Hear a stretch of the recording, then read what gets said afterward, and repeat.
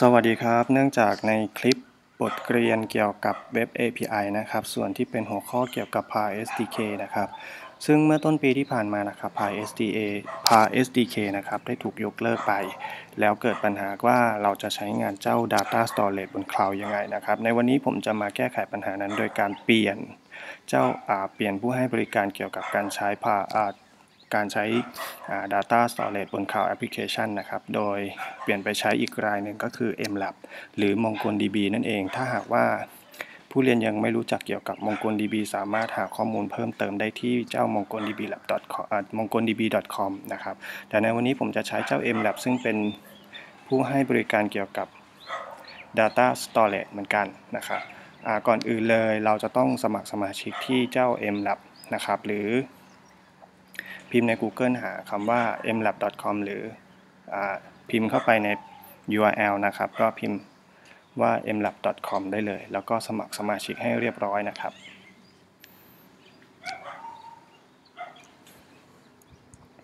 เจ้า MLab นะครับมันก็เป็นผู้ให้บริการเกี่ยวกับ Data Storage เหมือนกันนะครับแล้วก็ตัวโมดูลที่ใช้เกี่ยวกับ Node.js นะครับก็จะเป็น MongoDB นะครับเริ่มต้นเราก็จะต้องสมัครสมาชิกก่อนนะครับใส่ account name เข้าไปนะครับแล้วก็ username จริงๆแล้วใช้ username กับ account name เนี่ยใช้คนละชื่อก็ได้นะครับแต่ที่นี้ผมจะใช้ชื่อเดียวกัน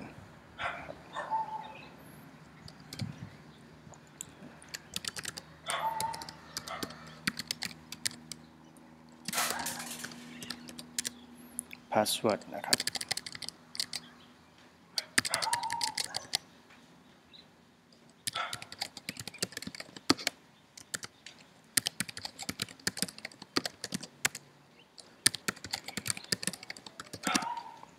หลังจากนั้นนะครับเราก็จะต้องคลิกที่ตรงนี้ก่อนนะครับเพื่อเป็นการอ่านเงื่อนไข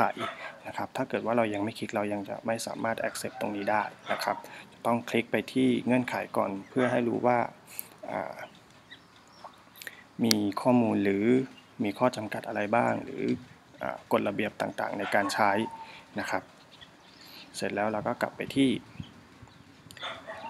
หน้าสมัครสมาชิกแล้วก็คลิก accept แล้วก็คลิก create account เลยแต่ในที่นี้ผมสมัครสมาชิกไปแล้วล่ะ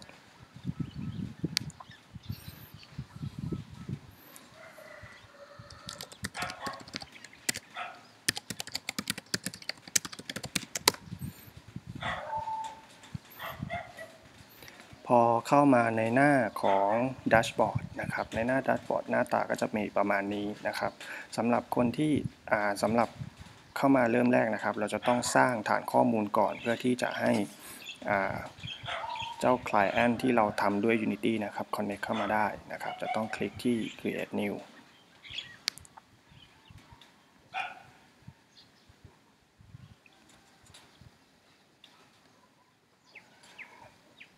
เสร็จปุ๊บมันจะมี Cloud Provider ทั้งหมด3เจ้านะครับจะมี Amazon Web Service Google Cloud Platform แล้วก็ Microsoft ASUS นะครับแต่ในที่นี้ผมจะเลือกแค่Amazon Web Service นะครับแล้วก็ไปที่ US East Virginia นะครับ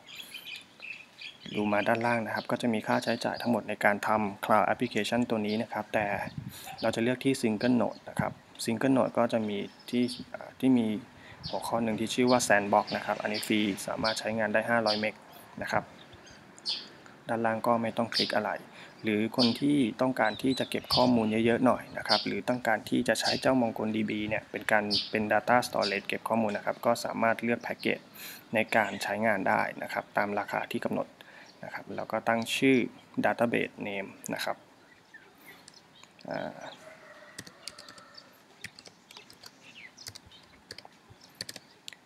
เจ้า Database Name เนี่ยจะต้องไม่มีตัวใหญ่นะครับจะต้องเป็นตัวเล็กทั้งหมดหรือมีสามารถขีดค่าได้สามารถขีดค่อมได้โดยการใช้แดดนะครับผมจะตั้งชื่อ BentoDB แล้วก็ Create New นะครับ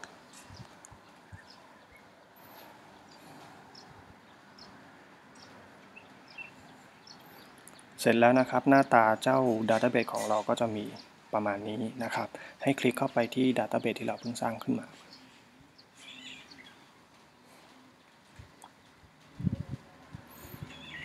ใน ในหน้านี้นะครับเจ้าตัว collection ของเรายังไม่มีนะครับก็ยังไม่ต้องสนใจที่จะใส่มันนะครับแต่ว่าสิ่งที่เราจำเป็นต้องใช้ก็คือdatabase user is required connect อันนี้ครับเราจะต้องใส่ username และ password สำหรับ connect เข้า database ของเรานะครับเราจะต้องคลิกตรงนี้หรือคลิกที่นี่ก็ได้นะครับแล้วก็ add database user นะครับจริงๆแล้วเจ้า database user ที่ซึ่งไม่เกี่ยวกับaccount name หรือ username password ที่เราใช้กัน connect เข้ามาใน MongoLab นะครับแต่เราจะเป็นอีกชุดหนึ่งที่ใช้สำหรับ connect กับ database นั้นๆโดยเฉพาะนะครับผมจะพิมพ์คำว่า watchdb นะครับแล้วก็ password แล้วก็ confirm password ให้จำเอาไว้นะครับถ้าเกิดว่าเรามาถึงหน้า collection แล้วนะครับเราจะไม่ได้ใช้ username และ password ที่ login เข้ามาใน MongoLab นะครับแต่จะใช้สำหรับ connect เข้าlogin เข้ากับ database ของเรานะครับซึ่งเหมือนกับการใช้ MySQL หรือการใช้ SQL ต่างๆในเวลาทุกครั้งที่เราจะใช้ database ของเราจะต้องมีการ login ก่อนทุกครั้งนะครับแล้วก็เราไม่ต้องติ๊กตรงนี้นะครับเราคลิก create เลย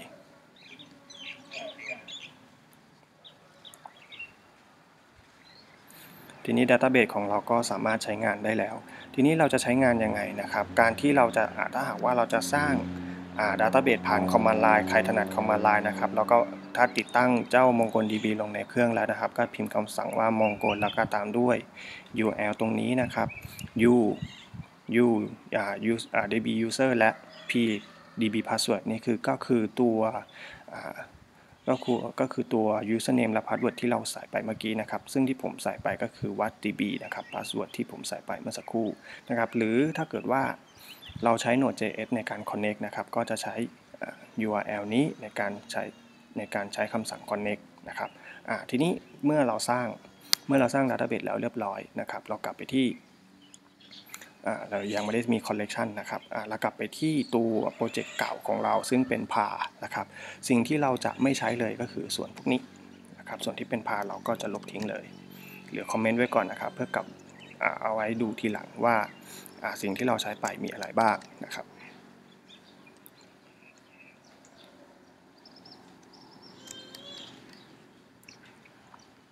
ก็จะมีทั้งหมด3ฟังก์ชันที่เราไม่ใช้นะครับส่วนอื่นก็จะคงเอาไว้เหมือนเดิมนะครับส่วนที่เป็น client code ก็จะเก็บไว้เหมือนเดิมนะครับส่วนที่เป็น project unity ก็จะเก็บไว้เหมือนเดิมเพียงเราจะเปลี่ยนแค่ส่วนที่เป็น server นั่นเองนะครับเราจะมี method เพิ่มอีก method หนึ่งนะครับใช้สำหรับ connect เข้ากับMongoDB หรือ MongoLab ที่อยู่บน cloud application ของเรานะครับพิมพ์คำว่า export ครับแล้วก็ตั้งชื่อ method ว่าMongoDB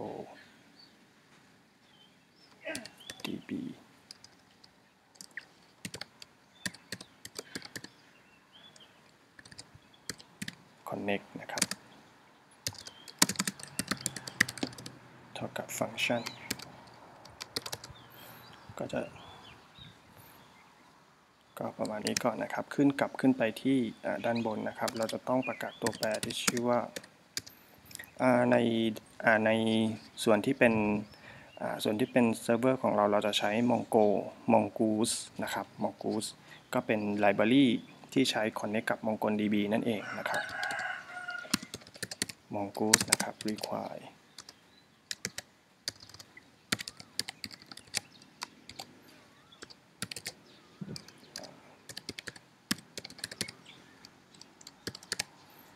แค่นี้นะครับแต่ว่าเจ้าแอปพลิเคชันหรือเซิร์ฟเวอร์ของเรายังไม่ได้ติดตั้งเจ้า Mongoose ลงในโปรเจกต์ของเรานะครับฉะนั้นเราจะต้องเข้าไปที่โปรเจกต์ของเราหรือ directory ของเราที่อยู่ในโฟลเดอร์โปรเจกต์ของเราแล้วก็เปิด terminal ขึ้นมานะครับพิมพ์คำว่า npm install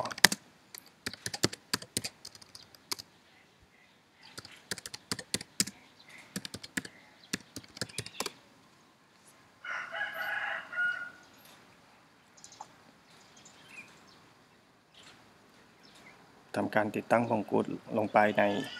โปรเจกต์ของเรานะครับ ติดตั้งเสร็จเรียบร้อยเราก็มาเช็คดูที่เจ้า package.json นะครับว่า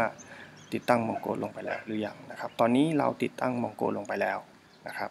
กลับมาที่ไฟล์ user.js นะครับแล้วก็พิมพ์คำประกาศตัวแปรที่ชื่อว่า schema นะครับเจ้า schema นี่มันเป็นเหมือนกับโมเดลใช้ในการ connect เข้ากับ MongoDB นะครับเป็นการจัดระเบียบข้อมูลนั่นเองนะครับจะแล้วก็เท่ากับ schema เท่ากับ mongo schema นะครับแค่นี้นะครับแล้วสิ่งที่เราจะต้องสร้างขึ้นมาอีกก็คือโมเดลในการใช้ connect เข้ากับ MongoDB นะครับก็ประกาศตัวแปรที่ชื่อว่า user schema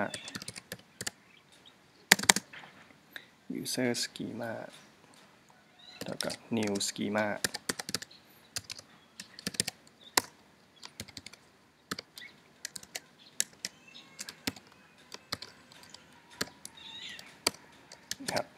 ก็ประมาณนี้สิ่งที่เราจะใช้ก็คือ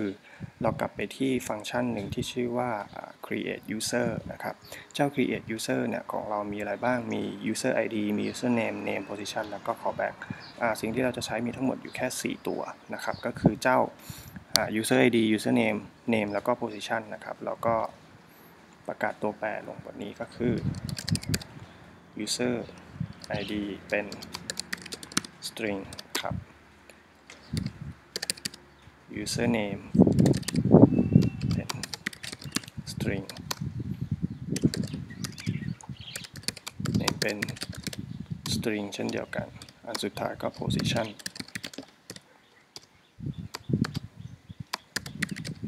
เป็น string เช่นเดียวกันนะครับมาถึงขั้นตอนนี้นะครับเราก็จะสร้างโมเดลใหม่ขึ้นอีก1โมเดลนะครับกับประกาศตัวแปรที่ชื่อว่า user นะครับเท่ากับmongoose model นะครับใส่ชื่อcollection ของเราที่เราจะสร้าง collection ที่ชื่อว่า user นะครับโดยการเก็บข้อมูลของ client ลงไปนะครับแล้วก็ schema ก็คือเจ้า user schema นั่นเองเป็นอันเสร็จเรียบร้อยสำหรับการ set up schema set up โมเดลให้กับ MongoDB นะครับมาถึงขั้นตอนนี้ให้เรามาที่ฟังก์ชันแรกที่เราจะใช้งานก็คือฟังก์ชัน create user นะครับก่อนหน้านี้เราได้สร้างเจ้า Parse SDK ในการประกาศตัวแปรโมเดลของ schema ของตัว Parse SDK นะครับแต่คราวนี้เราจะใช้โมเดลของ schema MongoDB แทนนะครับก็ประกาศว่า user เท่ากับ new user ตัวนี้นะครับสงสัยว่า user ตัวนี้มาจากไหนนะครับเจ้า user ตัวนี้ก็คือเจ้า user นี่นั่นเองที่ประกาศขึ้นมาเมื่อสักครู่นะครับเป็นโมเดลที่เกี่ยวกับ schema ของ MongoDB นะครับแล้วข้อมูลที่เราจะใส่ไปก็มีอะไรบ้างจะต้องครบทุกฟิลที่เราสร้างขึ้นนะครับเราสร้างฟิลอะไรบ้างเราสร้างทั้งหมด4ฟิลก็คือฟิล user id username name แล้วก็ position นะครับเราจะต้องใส่ครบทุกฟิลเหมือนกับ schema เลย user id แล้วก็ใส่ user id ที่เรารับมาเป็นพารามิเตอร์ด้านบนนะครับที่เรารับมาเป็นพารามิเตอร์ตรงนี้นะครับเราก็จะใส่ให้ครบกัน username เป็น username name แล้วก็สุดท้าย position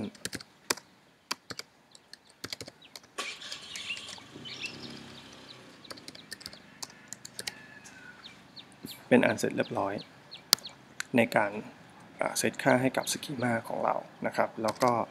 สั่ง user.save เป็นอันเสร็จเรียบร้อยคราวนี้ข้อมูลของเราที่สร้างขึ้นมาเนี่ยก็จะถูกเก็บลงในส่วนนี้นะครับโดยใช้ชื่อ collection ที่ชื่อว่า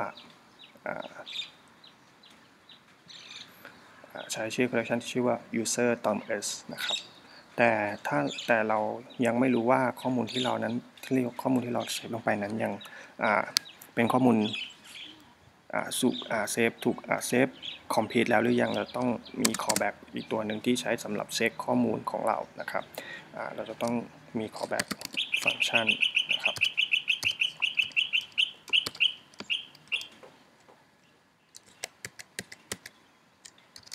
callback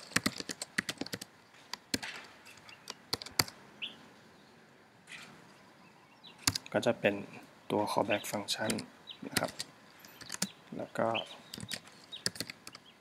result นะครับก็ถามว่า if error หรือไม่นะครับก็ console ก็ตามนี้เลยครับ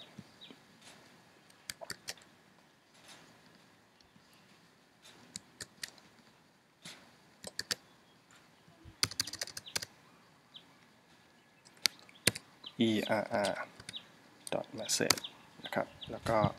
ส่งข้อมูลกลับไปเป็น callback นะครับแล้วก็ถ้าข้อมูลนั้นถูกส่งแล้วเรียบร้อยนะครับก็จะเป็นอีกคำสั่งหนึ่งก็คือ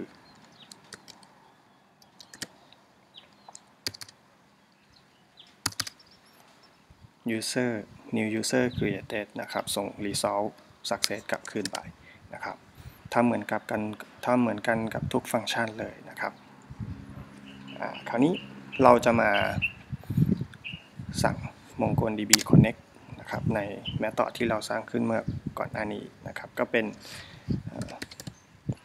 mongoose connect นะครับไม่แน่ใจว่าพิมพ์ถูกหรือเปล่า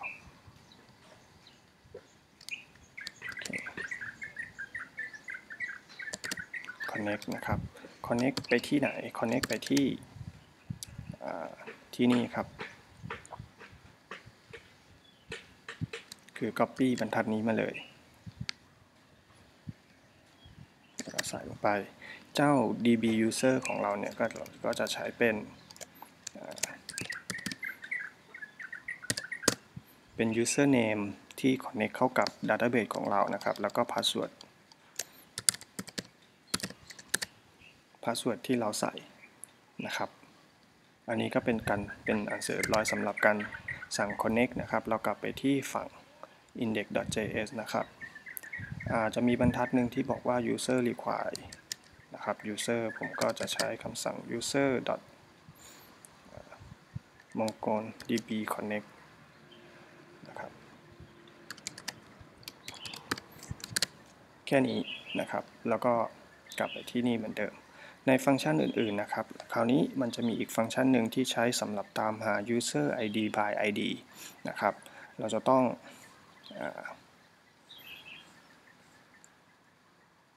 โอเคเราเริ่มที่ฟังก์ชันนี้ก่อนนะครับเอาเป็นฟังก์ชัน get user ก็คือ get user ทั้งหมดที่อยู่ใน database ของเรานะครับก็จะประกาศตัวแปรไม่ได้ประกาศตัวแปรนะครับเราพิมพ์คำว่า mongoose ได้เลย model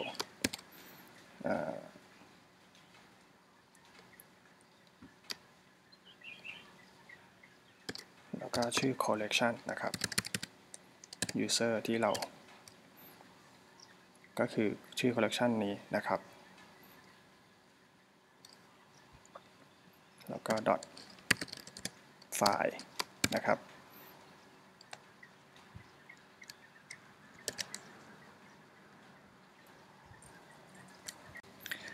dot file เสร็จแล้วก็จะมีฟังก์ชัน callback กลับมานะครับก็จะเหมือนกันเลยครับมี parameter result นะครับแล้วก็ใช้เช็คว่าเจ้า error เนี่ยมี error หรือเปล่านะครับถ้ามี error นะครับให้ callback ส่ง error คืนกลับไปครับ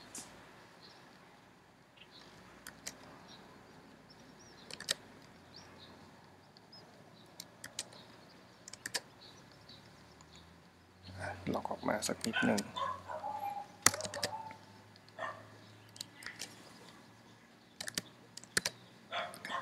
แต่ถ้าหากว่าไม่ error นะครับเราก็จะส่งข้อมูลพวกนี้คืนกลับไปเลยทั้งชุดนะครับเป็นอันเสร็จเรียบร้อยสำหรับการใช้การดึงข้อมูลจากดัตต้าเบสของเรานะครับคราวนี้เราจะมาดึงดูดัตต้าเบสผ่าน username หรือ ID กันบ้างนะครับก็เหมือนกันเลยถ้าดึงผ่าน ID นะครับเราจะใช้ mongoose model โมเดลที่ชื่อว่า user ครับ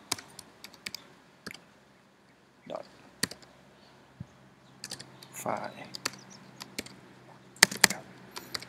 สิ่งที่เราตามหาก็คือ user ID นะครับแล้วก็ parameter ที่ชื่อว่า ID ที่reference มาจาก parameter นะครับเสร็จแล้วก็ comma function callback นะครับ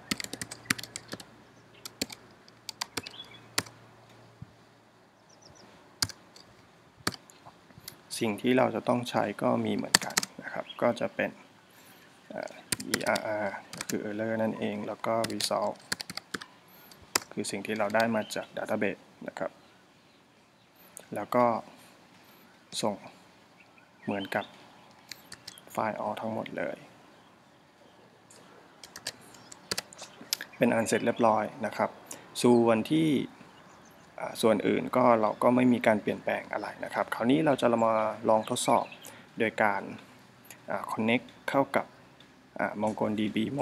MongoDB Lab ที่อยู่บน Cloud Application ด้วยคำสั่งใหม่ที่เพิ่งถูกสร้างขึ้นมานะครับเราก็ไปที่ Client ของเราส่วนที่เป็นโค้ดของ Client เราไม่มีการเปลี่ยนแปลงอะไรเลยนะครับเราเปลี่ยนแปลงเฉพาะส่วนที่เป็นเซิร์ฟเวอร์นั่นเองนะครับแล้วลองรันตัวโปรเจกต์ที่เรามีมาให้ในคลิปนะครับเริ่มต้นเราเช็คดูที่database ของเรายังไม่มีข้อมูลอะไรเลยนะครับเราจะสร้าง username สร้าง user ใหม่ขึ้นมาก่อนส่วนแรกก็จะเป็น ID นะครับ name username ก็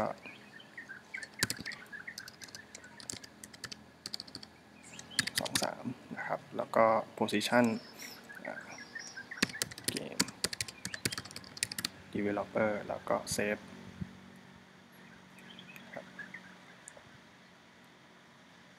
user json โอเค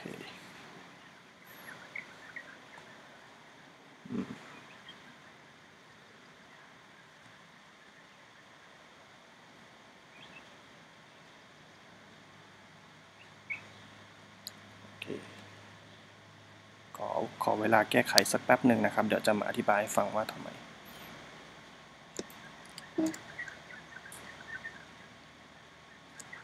ต้องขออภัยเมื่อสักครู่นี้นะครับซึ่งที่ทำมาทั้งหมดนั้นผมลืมรันตัวเซิร์ฟเวอร์ของเรานะครับตอนนี้เราจะต้องก่อนจะทำเจ้าMongoDB เนี่ยมันจะถูก connect ผ่านเซิร์ฟเวอร์ของเรานะครับซึ่งถ้าเกิดว่าเรารันเซิร์ฟเวอร์ของเราขึ้นมาเมื่อไหร่เซิร์ฟเวอร์เจ้า MongoDB ก็จะทำงานนะครับนั่นหมายความว่าเมื่อกี้นี้ผมยังไม่ได้รันเซิร์ฟเวอร์เลยเราจะต้องรันเซิร์ฟเวอร์ขึ้นมาก่อนนะครับก็เป็นตอนนี้เซิร์ฟเวอร์ของเราถูกรันขึ้นมาแล้วเรียบร้อยนะครับแล้วก็กลับไปที่Unity เหมือนเดิมนะครับแล้วก็สั่ง run Unity นะครับเหมือนเดิมครับพิมพ์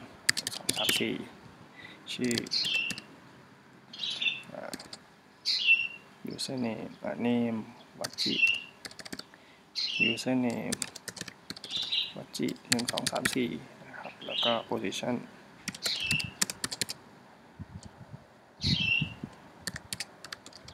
game developer แล้วก็ saveเมื่อข้อมูลถูกเซฟส่งขึ้นไปบนเซิร์ฟเวอร์ MongoDB Lab แล้วเรียบร้อยนะครับก็จะถูกส่งข้อมูลเจ้าเซิร์ฟเวอร์ของเราจะส่งข้อมูลกลับขึ้นมาเป็น result success นะครับก็คือตรงส่วนนี้นะครับเรากลับไปดูที่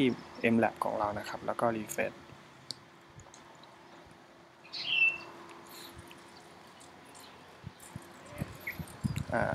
ตอนนี้เรามี user ใหม่เพิ่มขึ้นมา1คนแล้วนะครับก็คือเจ้าชื่อ collection ที่ชื่อว่า user นะครับมี document 1 อัน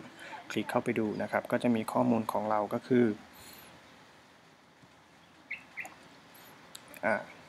ก็เป็น user id 1 2 3 4 user name วัจจิname วัจจิแล้วก็ position game developer นะครับ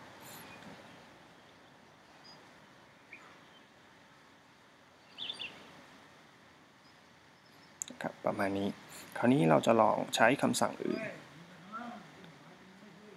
เราก็จะ3 4 5 6 2 3 4 5เพิ่มขึ้นมา1อัน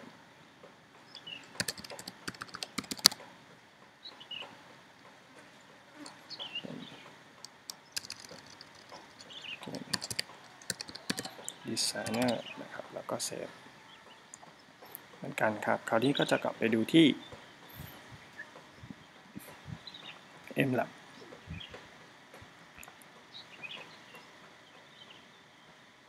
ก็จะมี user เพิ่มขึ้นมาอีก1คนนะครับ